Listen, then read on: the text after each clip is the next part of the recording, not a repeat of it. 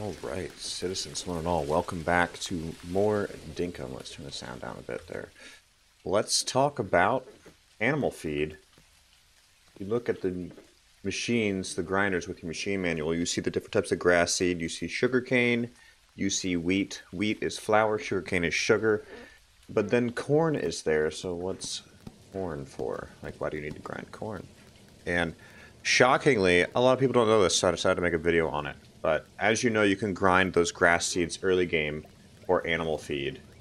But beyond that, you can then also grind the corn for animal feed. And it's a very rewarding transaction. 1 ear of corn becomes 10 animal feed. So without much effort, all of a sudden, I've got 60 animal feed right here. So make sure you grow some corn. The amount doesn't matter, even like 4 or 5 plants, because they will produce for all of autumn and winter. Grow corn, grind the corn. Stop losing your mind trying to grind up grass seeds.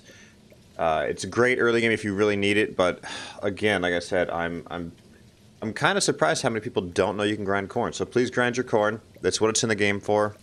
All you can make, only food thing you make out of corn is the corn dogs, so don't worry about saving the corn for that. There is much better food to make. Anyways, good luck. Enjoy Dinkum. Make sure to like and subscribe.